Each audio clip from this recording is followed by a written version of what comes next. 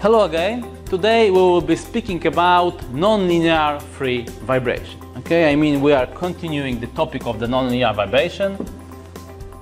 I mean we have some problems with the blackboard. I see. No, there isn't not any problems. Non-linear vibration, and it's about free oscillations. I mean oscillation without damping and without the excitation this time.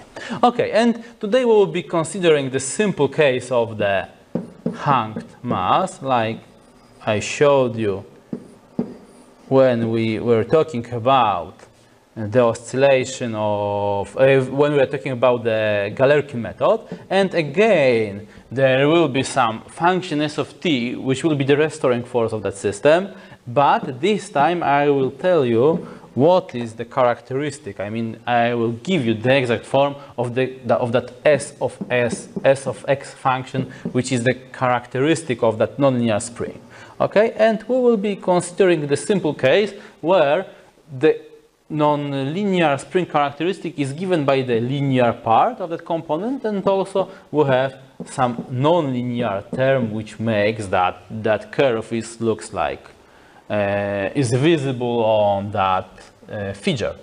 Okay, and if we assume some coordinate frame x, we see that the governing equation is as follows. I mean, we have such a thing, m times acceleration plus s of x, because it will be the negative value of the restoring force, which should be on the right hand side, is 0. And if we put the exact values of the characteristic components, we are getting such and things equals 0. And if we divide everything by the mass, which is the factor of the highest derivative, we are getting such an equation. I mean the omega 0 square, which is the k over m x, like in the case of the linear oscillator. And here we have again omega 0 times epsilon x square equals 0. Okay, and we will be looking for the solution using the Galerkin method, like last time. Okay, and this time we assume only one component, which will be the predicted solution of our nonlinear case. Okay, I mean the x tilde will be given only by simple a times sine omega t harmonic function. It means that we are looking for the solution which is only harmonic process. But look, I'm not assuming that omega is exactly the same as omega 0, like it was in the case of the linear vibration. Now I'm assuming that omega is something which isn't omega 0, which is some unknown parameter, which will be our unknown for further analysis. I mean, it's let's say some kind of the variable of that problem, and we will be looking for that value during the process of the solving of the problem. Okay, and how it works? Generally, we have to use our condition. I mean, we have to formulate our functional, which will be for minimization. Last time it was stated in that form. I mean the difference of the operator which acts on the exact solution and on the simplified or approximate solution, and it will be integrated over dt. And we remember that for the one element that we are getting such a condition, which is 0. And from our previous video, we know that it gives us that it will be 2 times integral over 1 period times L of our simplified solution. I mean, this time it will be exactly that value times the component which is connected with the particular amplitude. I mean, it will be this time sine omega t, nothing more. The there is some difference between our previous video and between that video, because this time I'm using only the derivative of the one variable function. But it's obvious because we have only one parameter for our optimization problem. That is why we can use, without any problems, use only the derivative of the single variable function. Okay, and of course it will be integrated over dt. Let's try consider a problem. I mean, for our computations, we need to compute that thing. I mean, we need to compute what will be the value of the operator which acts on the simplified solution. I mean, we have to put our predicted solution to our governing equation, which is, in that case, L operator which acts on the x. Okay, I will rewrite my formula. I mean, it will be the x tilde double dot for that case, plus omega 0 square times x tilde, plus omega 0 square times epsilon x cube. Of course, tilde, because we are speaking about our predicted and approximated form of the solution. Okay, for our computation, we need what is the x tilde. Of course, it's the same which we see here. I mean here. And second step, we need the second derivative of that process. I mean, it will be minus a omega square times sine omega t. Let's put everything inside our operator. And due to that thing, we are getting, it's a minus a omega square times sine omega t plus nothing, no, yes, plus omega 0 square times sine omega t, because it's only that component, plus omega 0 square times epsilon times a cube times sine cube omega t, such an expression. Okay, now it's quite easy to put everything into our minimization condition, but firstly I will try to rearrange our formula a little bit, because I will be looking for some common factors in that equation. We'll see that the one common factor is a sine omega t, but also we have something which will be height here. That is why firstly I will try, maybe I'll use the different color because that one is not especially good. That is why firstly I will try to use some trigonometric identity to show you that such an expression contains also the sine omega t component. That is why our common factor will be a little bit bigger. Okay, let's try to do it. Let's try to manage with that. It will be sine omega t to the third, and due to trigonometric identities, we know that it's a 3 over 4 times sine omega t minus 1 over 4 sine 3 omega t. You can check it, for example, on the internet, then you will see that it's there is such an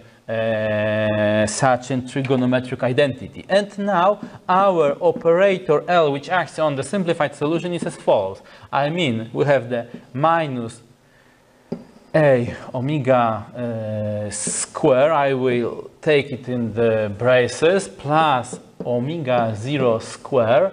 Oh, I forgot about something important. Of course, I forgot about the amplitude here. I will put it with the red color to emphasize that I forgot about it. Okay, and it will be, of course, a here, common factor, let's change the color, sine omega t, and also we have to put that component. I mean, we have the omega, we have here omega 0 square times epsilon times a cube times, in the braces, 3 over 4 times sine omega t minus 1 over 4 sine 3 omega t. Okay, we can close the brace, and look, again, like I told you, we have something which will be connected with that component. Okay, I mean that common factor will be a little bit bigger because it will be increased by that component. I mean finally L of x is as follows. I mean we have the omega 0 square times a minus a omega squared, and also that component, I mean plus omega 0 square times epsilon times a cubed times 3, 4. We are closing the brace, parentheses, and here we have the sine omega t and plus that component connected with the 3 sine 3 omega t. I mean it will be sine 3 omega t, and the contribution of that part is as follows. I mean 1 over 4 times omega 0 square times epsilon times a to the third. And let's close the brace. Okay, now we are able to put everything to our functional, which is 0, because we remember that the ds over dA is 0, and from the other hand we see that we have such a thing. I mean it will be that entire expression, omega 0 square times a minus a omega square plus omega 0 square epsilon a cube times 3, 4, let's close, and of course times sine omega t, and look, important thing, it will be sine omega t square. Why? Because there is one sine omega t here, and the second sine omega t is exactly here.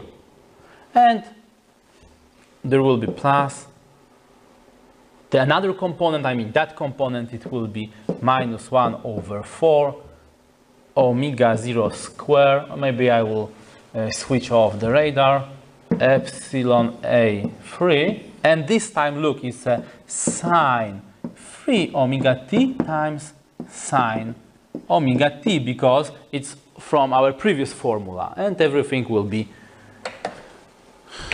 integrate over dt and over one period. And from the calculus we know that integral of the product of through one, I mean over one period, of the sine or cosine component with the different arguments will be exactly 0. There is only one situation where such a function cannot be 0 or won't be 0 if we have the sine with the same omega. I mean sine omega t over dt, and then such an expression won't be 0. What does it mean? It means that during the integration that entire component will disappear. We will be only dealing with that part. Okay? It means, and second thing, look, that function, that part isn't depending on the value of t. It means that we can treat that thing as a common factor and constant factor, and we can put it outside integral. That is why, as a result, we have such a thing. I mean, after the equal sign, we have that part minus a omega square plus omega 0, plus of course omega 0 epsilon a cube times 3 over 4. Let's close the parentheses, times 2 times integral of sine square omega t dt over one period. We know that such a function won't be 0, but entire expression will be 0 because it's visible here. For emphasize that fact, I will put 0 also on the right hand side. What does it mean? It means that that component cannot be 0 because it's not 0. That 2 cannot be 0 because it's 2, it's not 0. It means that only that thing can be 0. It means that we are getting the condition which show us what is dependency between the A and our unknown, our variable which we are looking for, and amplitude. It means we have such an expression which is equal 0. Now, in easy way, we can simplify everything by A, and we are getting that omega square is equal, because if I put it on the right hand side, we are get that omega square is equal to omega 0 square plus omega 0 square epsilon times A squared times 3/4. It means that in the case of the nonlinear vibration, there is some relationship between omega and the amplitude. It means that the frequency of the nonlinear vibration depends on amplitude, which is exactly different in case of the linear vibration, where the natural frequency was, let's say, invariant of the entire process. If we are talking about how the dependency looks like, it will be such a function. If we put on the x-axis omega squared, if we put on the y-axis A, we are getting approximately such a thing. I mean, for the amplitude 0, we are getting exactly omega 0 square, and from the point of view of the function omega of A, we are getting the parabolic relationship. I mean, it will be such a thing in approximation. Of course, there will be also the part here, but we are liking think about the relationship of A as a positive value. That is why we are only considering that part. And depends on the value of the epsilon, we are getting the different inclination or bending of that curve. Okay guys, as you see, nonlinear vibration not especially difficult. See you next time. We will be speaking about the excited vibration.